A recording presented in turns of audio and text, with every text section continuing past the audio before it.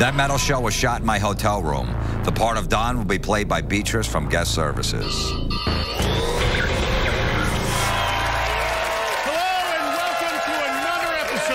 Of That Metal Show from Los Angeles, California. I'm Eddie Trunk, and once again, I'm here with my co-hosts Don Jamieson and Jim Florentine. Tonight, you got it, wall-to-wall Maiden. That's right. Finally, we've got a member of the band here joining us, Adrian Smith, for the entire hour.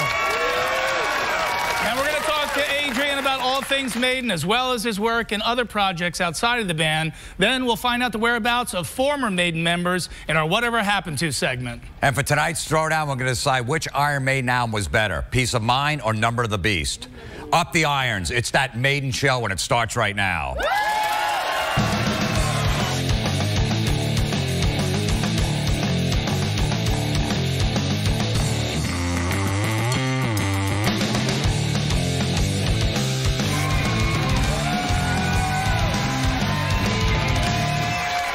Alrighty, let's get right to it. This is, listen, you've got Adrian Smith as a guest, and you got this guy playing guitar. I could die right now. This is just crazy. Joining us to play guitar in this show, and he'll be a guest with us later on this season, one of the all-time gods, Michael Schenker. Yeah.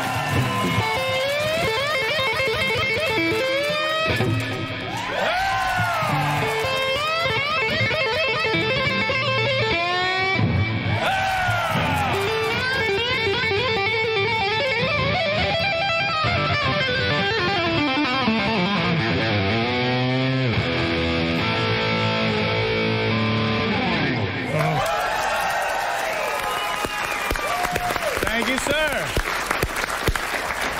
Wow. The man and the sound that has influenced so many, including the man who is about to come out here, as a matter of fact, is our guest in this episode. Michael, an honor to have you with us. Thank you so much. I have a present for you. For me? Wow. What? A guitar. That? Yep, for you.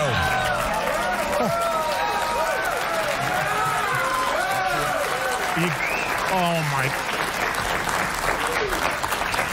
I see a tear. I see a tear. I can't, for once in my life, I'm speechless. Finally. They've been waiting for a long time for that. Thank my God, thank you. Please, sign it for me, please. Thank you. Yeah. He just gave you a guitar. Now you go, can you sign it for me? I know. You want him to ship it to your house, too? Shut up. No, Michael realized what a big fan you were when he came here the other day. And he goes, I got to do something special for Eddie. He's always keeping my music alive and everything else, and that's why he gave it a guitar. Listen, I mean, this is like dream time for me right now. Because that's like winning an Academy Award. This doesn't get better than this, because this guy has been, forget it, I can't talk. Let's just stop right here. Ugh.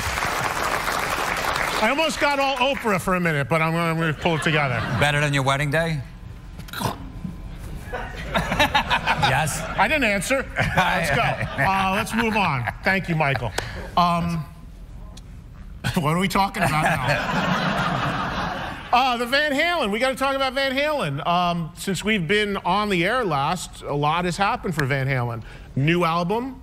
We saw them, Jim and I saw them do a tiny little launch show at a place called Cafe Voar in New York that was a private show for about 150, 200 people. And then I saw them again at Madison Square Garden a couple months later, so completely two different worlds. But, you know, let's talk about how we're feeling about this album, because there was so much of a spotlight about this Van Halen album. Was it going to be good? Was it going to suck? Was it even going to be made? Was it ever going to come out?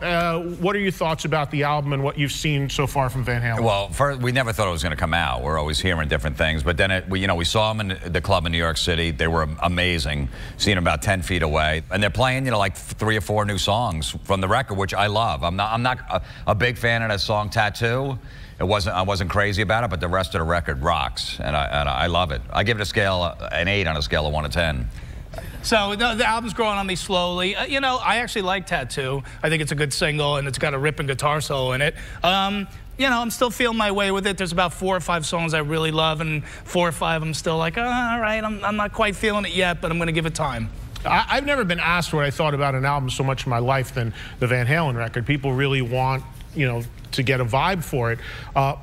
When I first heard Tattoo, I'll be honest, I was blown away at how much I didn't like it. I was like, this is 28 years waiting for a Van Halen record, and this is what I'm getting, this kind of like little ditty that was like this Vegas-y sort of thing. I was shocked and so unbelievably disappointed, but I consistently said, wait a minute, let's hear the whole record before we make a judgment. Because I remember when the 1984 album came out, and Jump was the first single. Yeah. And I was ready to jump off a ledge when I heard that, because, you know, Van Halen, come on. Keyboards. Yeah, and all the keyboards, and I'm like, whoa. So I said, wait, I remembered that, and I'm like, wait, I'm not gonna judge the record by this first one song.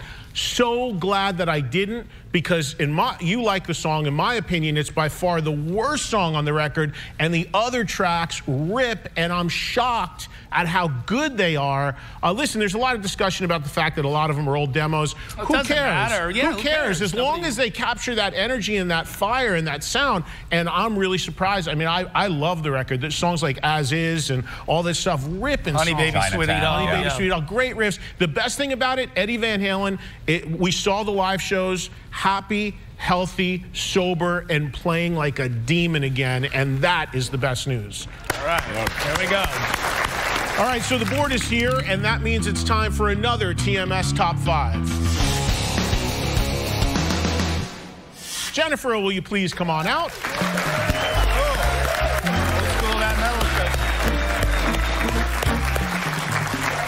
Hello, Jennifer. Hello, hello. How are you, Jen? Fabulous. How are you Nice guys to doing? see you. We're good. We're metal. I like the Eddie's Maiden. doing great. Oh my God, forget about it. I can't even talk about this.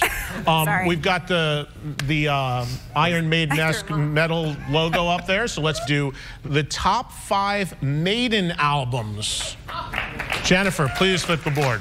See what they are. All right. All right, I'm going to start with my number 5, the reunion album of 2000 when Bruce and Adrian came back into the band, Brave New World. The first album where it all started, simply Iron Maiden. Peace of Mind, right there, A or B, which we'll get into later with The Beast for my money. Yeah. Killers, just the most aggressive, great production, just masterwork. And listen, the band's all-time iconic record, The Number of the Beast.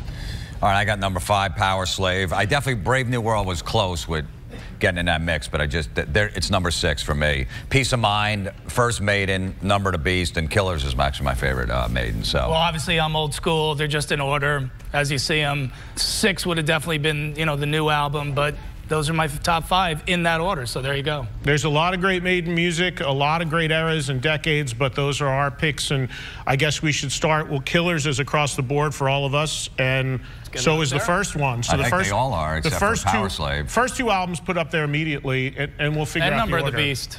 Killers? Yeah, Killers, yeah, 2, We all 3. have Number of the Beast. We'll shuffle the order, but let's get them. Number of the Beast. Let's just get them up there. Iron Maiden, and then Peace of Mind.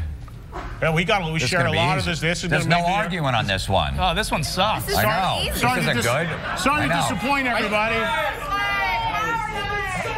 I know. What about Blaze Bayley? I'll tell you, you know what we really should have done? We should have taken the first 2 Maidens out with Diano and did the rest with Dickinson. It would have been more interesting, but... You want to do that now, and we could write them in with a crayon or something? No, we'll just edit this short, and we'll leave in all the stuff of you creaming over the guitar. He's got a flying V in his pants right now. I'm sorry you didn't get a guitar, Don. Oh. How do you know? How do you know? You want to finish this bit? I'll just take a pick from Michael. Yeah. I'll be happy. All right, guys. I'll be Fine, happy so to yeah. take that one off your hands, Michael. And just put up, I get either Power Slave or Brave New World as Power Slave, come on. We have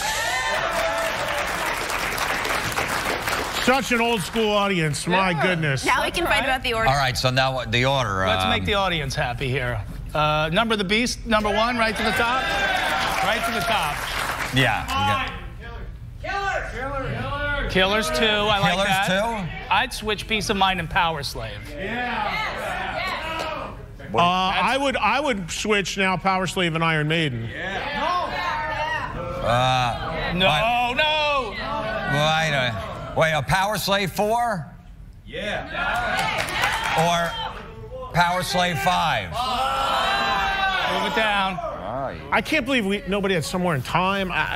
You could have. I know. It's just so hard, man. Seventh Son. It's so hard. Is that it? All right, that's it. The TMS top 5, it was easy. Number 5, Power Slave. Number 4, Where It All Started, the #1 album, Iron Maiden. Number 3, Peace of Mind. Number 2, Killers. And the best Maiden album, according to us, is The Number of the Beast. That's our final lists. All other lists will be stomped to death by Iron Maiden's Eddie. Do you think you can come up with a better list of the top 5 Maiden albums? If you can post your picks by heading over to thatmetalshow.vh1.com or check out some picks of the past by texting the word metal to the number 22422. Well, we got to take a break, but coming up, we'll be joined by Adrian Smith. So stick around. We'll be right back with more of That Metal Show. Michael, take us out.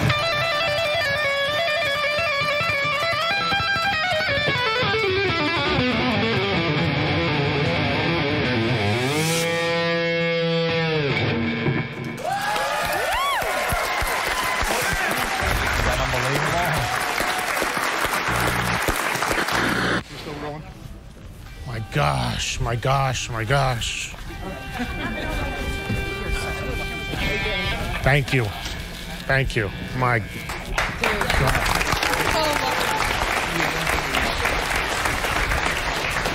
And whoever said I was a lucky bastard is 100% right.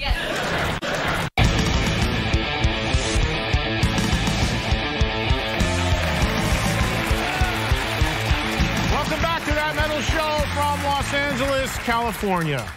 We'd like to bring out tonight's guest. For 10 seasons now, you guys have asked for a current member of Iron Maiden, and he is finally here. Please welcome Iron Maiden guitarist Adrian Smith.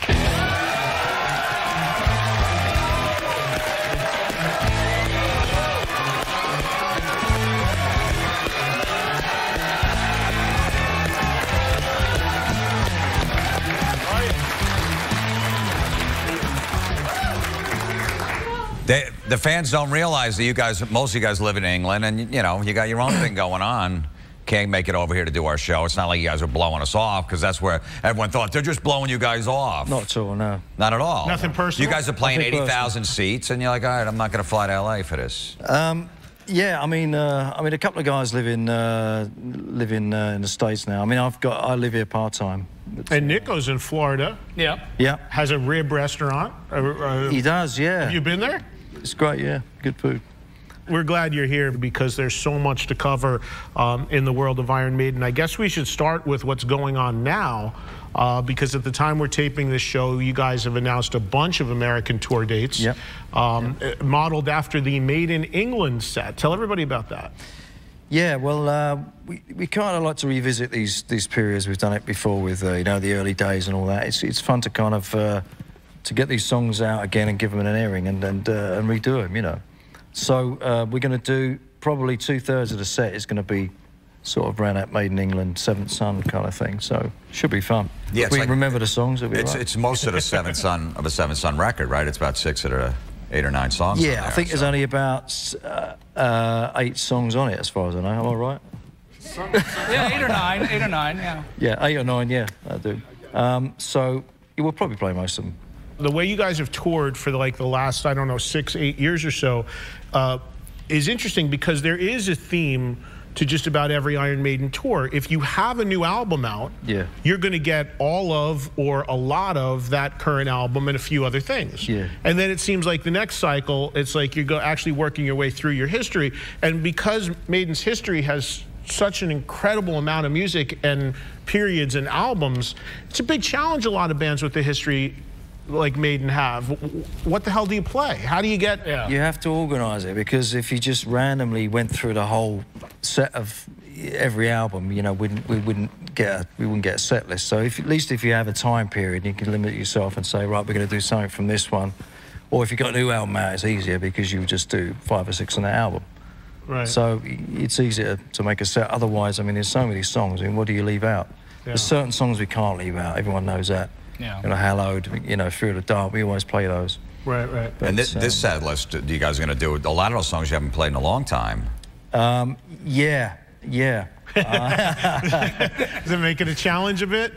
You know, it's funny because you get back to, you know, we'll take a few months off, and then you get back and you think, oh, we're going to be a bit rusty. But, you know, it's like we've been playing together so long, it doesn't really take that long to, you know, on the first day, usually it pretty much kicks in. Do you find it refreshing? Because Maiden's, you know, you guys are a band that continues to make consistent new music and great music. But is it like refreshing sometimes to go back and go, oh man, I haven't heard these songs in such a long time? Yeah, a couple of things we dug out on the last thing, and it actually sounded really good, it sounded fresh, and it was, you know, a lot of fun to play. And it's rediscovering them, maybe playing them slightly different. You know, I like to try and put little different things in them, you know. But on the other end, you can't, if people know the songs very well, it's hard to deviate too much from them. We don't do a lot of kind of changing them too much, you know. This is, you guys have done a document of almost every tour you've done with a DVD and a live record. And this is the most recent one called En Vivo.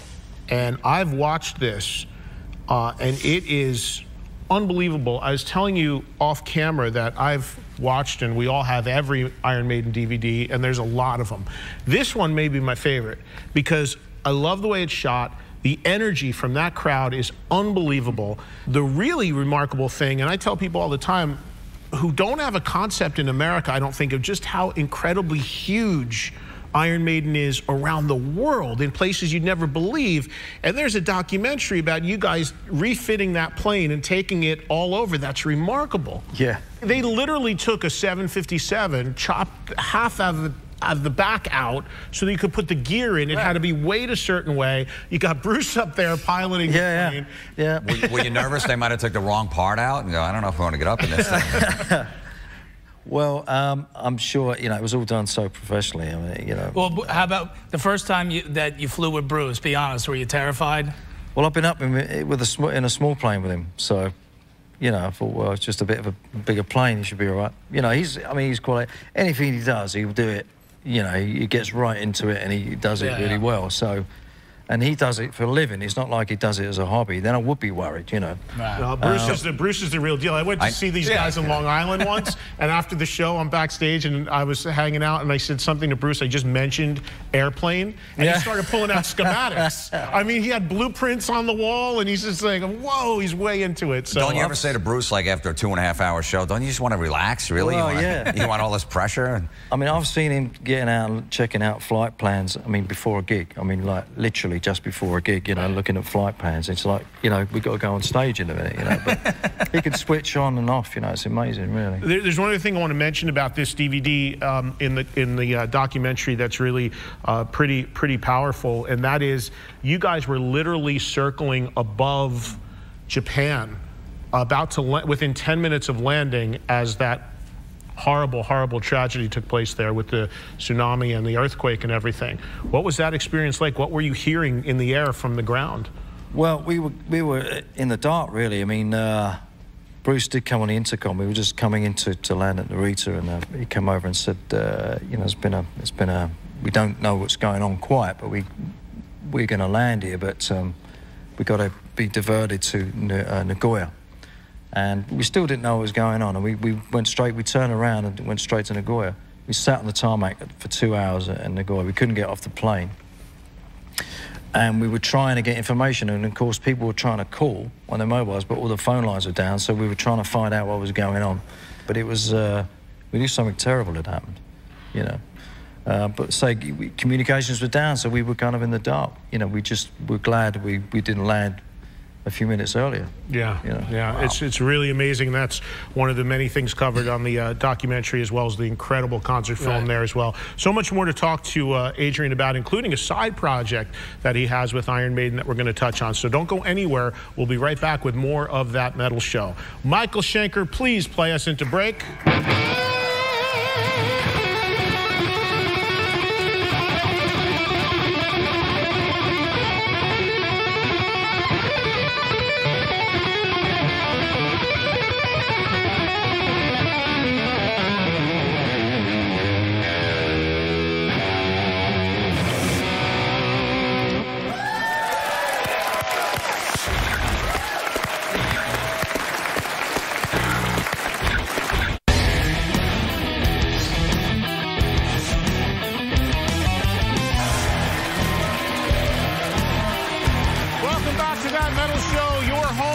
things hard rock and heavy metal. All right, Adrian, now I know that unfortunately we're not broadcast in the UK, so maybe you don't see what we do here to some of our guests, but we have the TMS Vault, and we're going to go back in time a little bit and take a look at some vintage Iron Maiden footage. Check it out. Let's go somewhere in time. Good.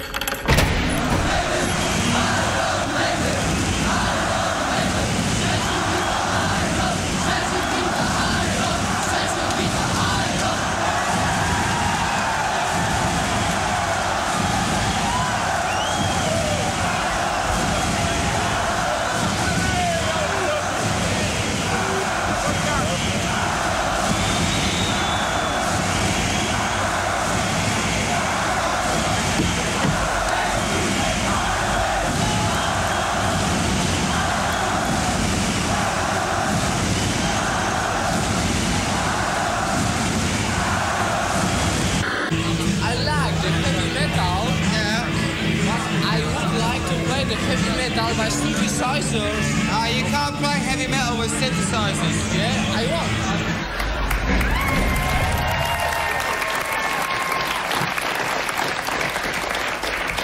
I think that was a young Borat with Bruce. Yeah. Asking about Exactly. Well, you know, all that mania, that's exactly what it's like when we walk into the studio here. Yeah, I saw that, yeah. There's also something funny about that, too, where Bruce said you can't play heavy metal with synthesizers, but a few years later you would introduce some of those sounds be careful into what you Iron say. Maiden, right? Yeah, be careful what you say. Be careful what you say, yeah. But you know, that just, listen, that's 1984, that clip, right? And if you watch the new DVD we were just talking about, it's the same reaction still 30 years later of when you guys play these places, right?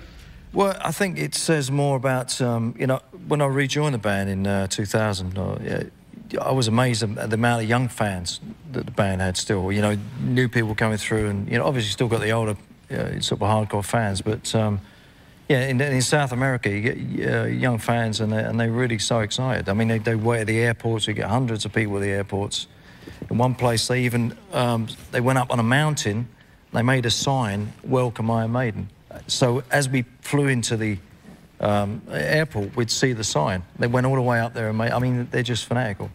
I want to squeeze in some stuff about the early days because I've never heard you talk about it. You coming into the band with Killers, and you know whether or not did you and Dave gel right away, or did that take some time? Or did Dave and I knew each other since we were kids. We were 14. He was trying 15. to recruit you into Iron Maiden, even when during the first record, right? That's right, yeah. Well, Dave and I grew up together.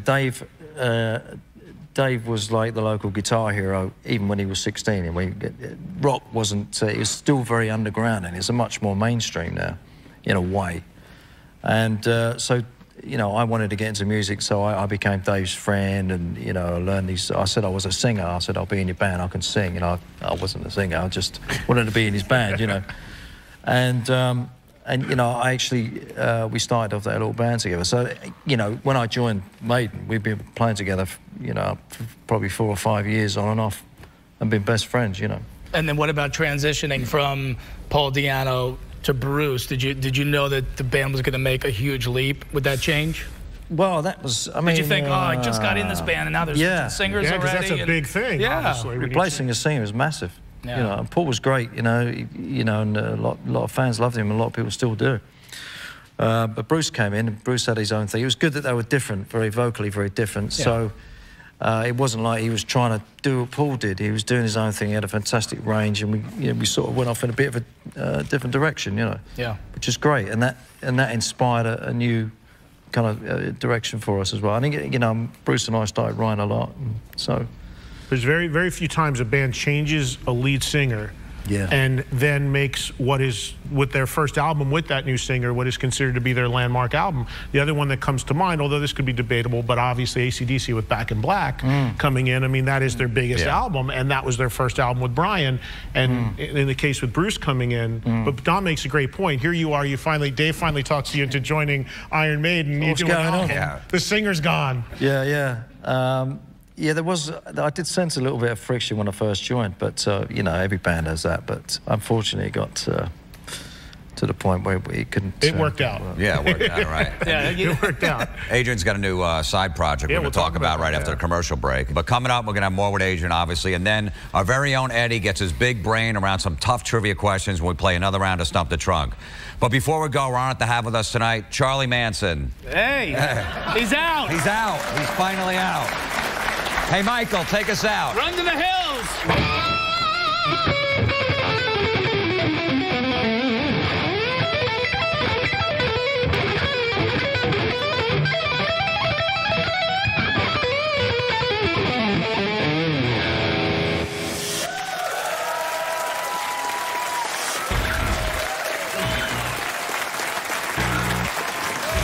I can't imagine a world without metal. There's a power in it. There's an energy in it. We like to have it all on the show. It's not stuff that's played on regular radio. The bands that I love to this day are most of the bands that I grew up with as a kid. How could you not like AC/DC? How can you not like Black Sabbath? Metalheads know where to find the things that they love, and they found us. It's very much a community feel when you're a metal fan. You find someone else that's a metalhead, you could sit and talk to that person for 5 hours. It's the greatest music, and I'll love it forever.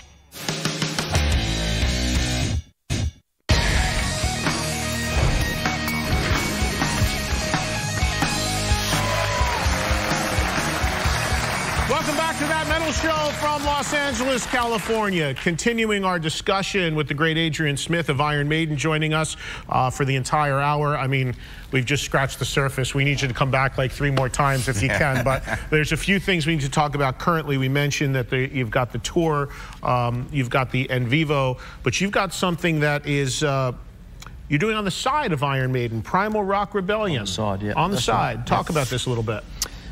Primal Rock Rebellion, that's something I've been working on for the past 4 or 5 years, just kind of in between doing stuff with Maiden. I teamed up with a guy called Mikey Goodman, who was in a band called Sixth. They were a breed of one of the new metal bands, you know, very heavy, very progressive, and Mikey did this thing which I can't really describe, but it had a great energy, and I saw him and I thought, well, that's great, you know, I'd love to do some writing with him. So we just started writing, we became friends, and this is the result, really. I thought it turned out really cool, you know. It's definitely heavier than a different sound and heavier than Maiden. Yeah, I mean, I think if people are waiting to hear Run to the Hills on there, they're not going to get it. Because it's very, like you said, it's very modern. You know, sort of an industrial tinge to it. Tinge, yeah. Still, I mean, still guitar solos on it. But with the melody, right? Yeah, choruses. Some of the verses get a little bit edgy, you know, Mikey's doing his thing. But, you know, he sings as well. So it's quite interesting. You know, I can't say there's anything else out there like it, you know, I've heard. So that's, you know, the best thing I can say. And the other project that we love that you did was Psycho Motel. Oh, you did thanks. 2 albums with them. Welcome to the World is one of my favorite albums of all time. Thanks, yeah. I love that album. Thanks. You know, a lot of people didn't really get to hear it. I mean, I didn't really promote that either. You know, I love the process of writing and recording and all that, but you know. You hate this part of it? Yeah. No, I love it, but it's almost that's the easy part of music, you know. Now, if people can find the Psycho Motel stuff, I highly recommend it. Oh, cool. Yeah, great stuff, and the playing is magnificent. Cheers. So going forward with Iron Maiden, the plan is to just continue this cycle as you've been doing it. I mean, I know making new music is very important to the band as well. Yeah. When you guys get together to work on new music now, is it a group writing thing, or does everybody bring in ideas? How does it work? It's more we bring in ideas, I think. I think along the last couple of albums, Bruce, Steve and I have written together, which is kind of a new thing. Steve is almost kind of, I mean, he used to bring in 3, 4, 5 completed songs. I mean, everything, you know, guitar melodies, vocals, lyrics, everything. And now he's almost doing more arranging, production, overseeing kind of stuff. Although we do, like I say, we do sit down and write, Steve, Bruce and I. And that's reflected in some different stuff. It's a slightly different direction. I've started writing longer stuff for some reason. I don't know. Yeah, you've almost become progressive in a way. Yeah. Maybe on the next album we should maybe we'll strip it down and I don't know, do some short stuff. I don't know. It's difficult to you know, look into the future But too far. that's the great luxury of Iron Maiden. Of You course. don't have to worry about, will this get on the radio or get played on video. Yeah. You do what you want. Yeah. You've got the fan base that Yeah. supports it and grows, and Yeah. it's amazing. It's really amazing. I mean, there's never been a record company in the studio with us, or, you know, it's just the band. You know, no outside influence. We're lucky, but, you know, we kind of work for that, you know. Yeah, no doubt. Even back in the day, in like the 80s, when all the bands were blowing up with radio and videos, the record companies didn't try to force you to write a single, or... They probably did, yeah. But you know, there's no way. When you're playing, you're selling a few million records and you're filling arenas, even back you have then, your own nobody... jet, yeah. Yeah, nobody's telling you what to do. Not in those days, isn't it? We had a bus, but, you know, but I've always been more interested, at that time I was interested in, I mean, I liked, you know, Hendrix, Free and all that, but if you listen to those bands, I mean, Hendrix had some great singles, like Purple Haze and, you know, Voodoo Child, condensed his thing into 2 or 3 minutes, which is a real difficult thing to do. Right. Free had some great singles, you know, so Lizzie, Thin Lizzy, a lot of stuff, I love Thin Lizzy. Yeah. Sure. And they had some great singles, so it can be done, you know. And the stuff we did, like Icarus in the 80s, it wasn't a conscious attempt to get radio play. It was just what I enjoyed writing, you know. Right. Yeah. And Steve was open to that, so we put that in, and that kind of balanced up well with the more proggy stuff we were doing, you know. Right. Well, keep doing what you're doing. It's working, I would say. All right, Eddie, we're close to the midway point of the season, and I think we've refilled that box of junk at least twice. So get your act together. If you tank it today, we're putting the Schenker guitar in the box of junk. Folks, you know what time it is.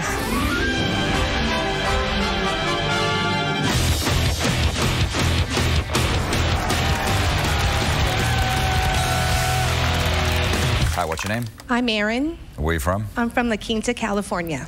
What's your question for Eddie? My question is, what 2 songs on the Number of the Beast album did Adrian Smith write or co-write? Here we go with these writing and co-writing. Oh, complaining already. Right out of the gate. This is easy, come on. Come on. Guy's got 1 million records and songs. Just talking about the one record. I'm guessing here because I honestly don't know. But I'm going to take some guesses. Oh, and think Run to the Hills? No? Just because of the big chorus, you know, that's an Adrian type thing. Invaders? No. I think she probably wins now. The Number of the Beast? There's only 7 songs left. There's 8 songs on the album. Come on out, Jet. It was The Prisoner and 22. 22 Acacia Avenue? Yes. And The Prisoner. And The Prisoner? Prisoner's one of my all-time favorite Maiden songs. I should know that. What Oh, is that's cool.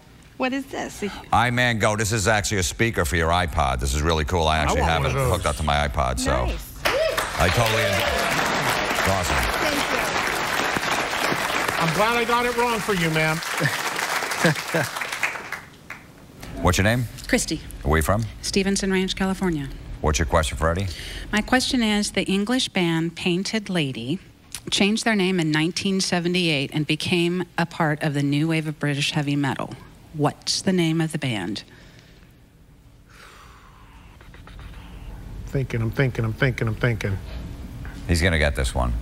Yeah. If he hate when Jim doesn't, can I does have this the to me. Schenker Stop. No, guitar? but I'm always right, though. I can see how that mind's working. Would a member of that band be very close near me? No. Would the... You're way would off. it... Shush. Trying to help. Really, am I? Way off. Way off. Think a totally The band was different direction. Painted Lady. Painted Lady. Oh, watch. This is the noise he makes. This is the noise he makes. It's coming. See it slowly. Wait.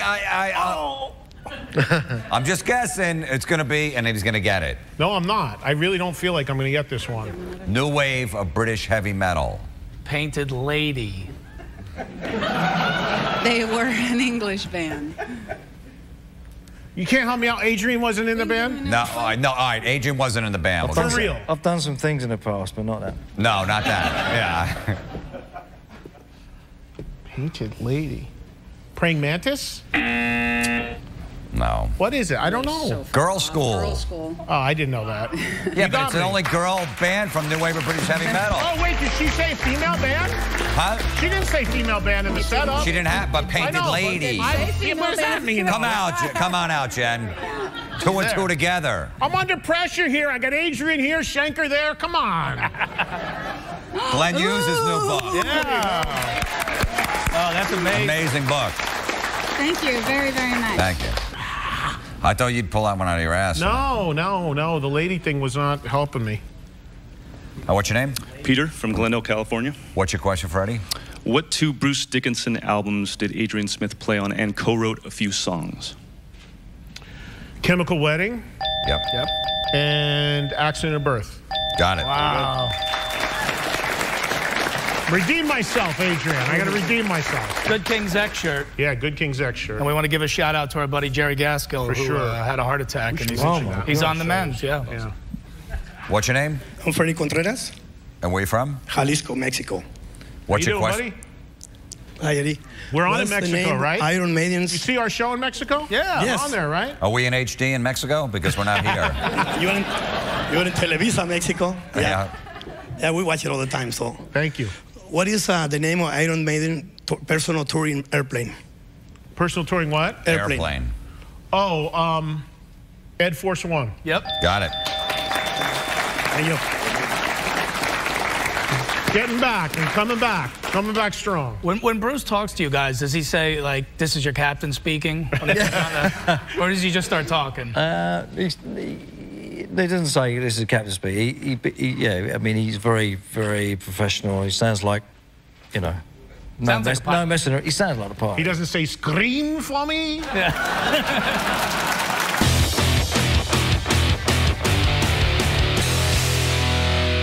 All right, now it's time for our pick of the week, and it's a great DVD from Scorpions. Actually, it's a Blu-ray. I don't even know if it's available on DVD. It's called Get Your Sting and Blackout Live in 3D. Yep. And as the title suggests, it is in 3D, which is obviously an emerging technology.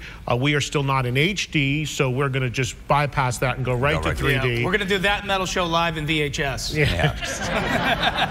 Does it come with the glasses? So you got to get your own glasses. Does it? No, you know, I don't think the way they did it, you don't need the glasses because you still looks three-dimensional. I've watched it, and there is a documentary on there as well about how they actually accomplished that for 3D. But the most important thing about it is it's last year's Scorpions tour. Yeah. You know, the band is sounding as great as ever. Some songs from the last new album, and it smokes, man. I mean, like I said, seriously, I mean, you want bands to retire when they can't do it that well anymore, but they're still great. Absolutely. Adrian, a bunch of gigs with the Scorpions? Yeah. Again, it was in the mid-'80s, I think. I think we were the middle band for the Scorpions, and they're fantastic. Just to watch them there. Always a lot of energy coming off that stage with the Scorps. Yeah, really. Every night. They're so consistent as well. Yeah. All right, coming up next, we'll put out an APB on all former Maiden members in our Whatever Happened To segment. Then it's the heavyweight bout you've been waiting for. Which Maiden album is best? Number of the Beast or Peace of Mind? We'll settle that argument in just a few, so don't go anywhere. We'll be right back with more of That Metal Show. Take us out, Michael.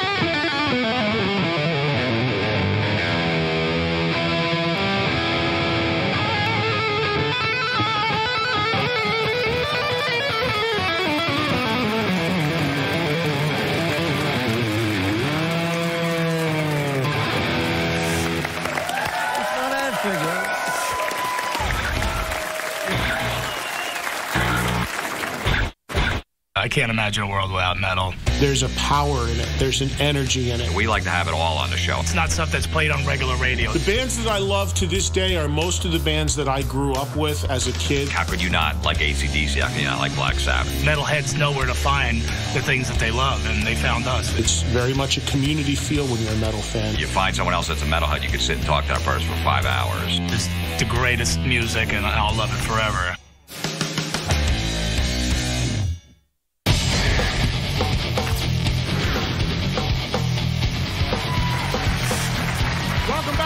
Metal Show, your home of all things hard rock and heavy metal. What do we have for tonight's Whatever Happened To, Jim?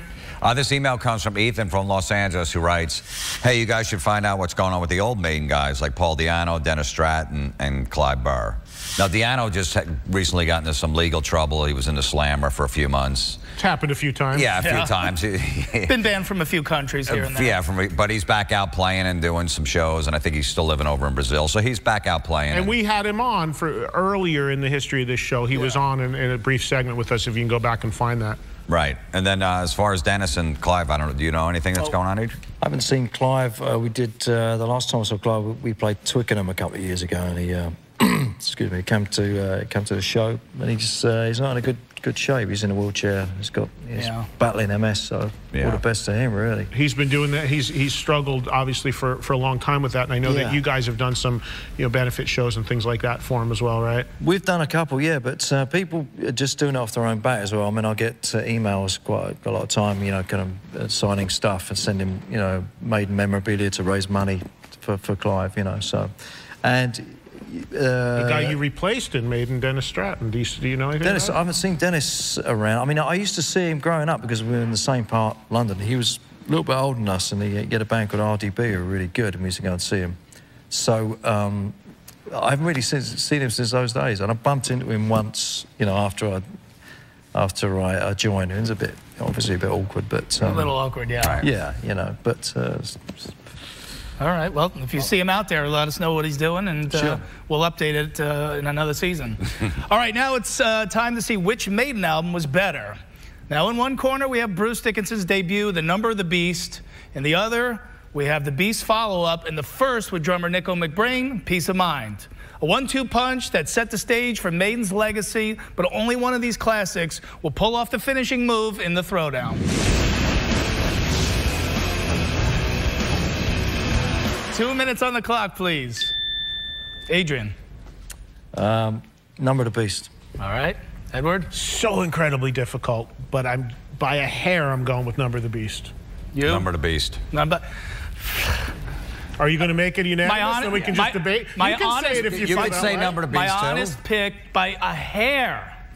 And I hate to go against the classic album, but I like Peace of Mind a little better. I really do. That's me not... and that one guy. Yeah, but that's... Yes, I do. First of all, the opening song is a stronger song. Where Eagles Dare. That's my favorite Maiden song, Where Eagles Dare. Opening song is better. I know it's hard to say Peace of Mind because there's Hallowed Be Thy Name and there's Run to the Hills and there's The Number of the Beast. But there's something Flight of Icarus and To Tame a Land. Oh. For me as a fan though, when Diano left the band and then Bruce came in, that record was make or break for me, and it was a masterpiece when it came out. That's why I got to go with Number of the Beast. Peace of Mind is no slouch. Believe me, there's not a clunker on there, but I just got to go with Number of the Beast just to the power of that record. Yeah, and it was a bit of a breakthrough album for us, third album, and, Bruce joined, and it sort of went from strength to strength, and you had the track Number of the Beast and Run to the Hills, Hello, which we still play. Hallowed Be Thy Name may be the all-time epic signature Iron Maiden song to true Maiden fans, and it's on Number of the Beast. It's so hard, but Don makes a real great point though about the opening tracks. I've often said this about Number of the Beast. What other iconic record have you ever seen where the first song on it, Invaders, is maybe like the throwaway track? Because I don't even know if you've ever played it live, have you? Well, no, I don't think so. No, I can't remember. That's not saying much. Strange. I don't know how the heck that happened. It's not that it's a bad song. It is a strange Just one. say Dennis Stratton wrote it, and we'll, But there's so much amazing stuff on both. Nico coming in brought this whole other side to the drum. I'm arguing against myself as I usually do, but they're both amazing. Let's see what the audience thinks. I think we know what it's going to be. Is it Peace of Mind? All right, got some love for it. Respectable. Is it, or is it Number of the Beast? All right. Revelations. Yep. Well, that's all for our metal show. We'd like to thank Adrian Smith for stopping by. Special thanks to Michael Schenker for your guitar genius. And if you'd like to see this episode or any past episodes of TMS, you know what to do. Head over to thatmetalshow.vh1.com. And remember, you can always follow us on Twitter. For Don Jameson and Jim Florentine, I'm Eddie Trunk, and we will see you right here next week on That Metal Show.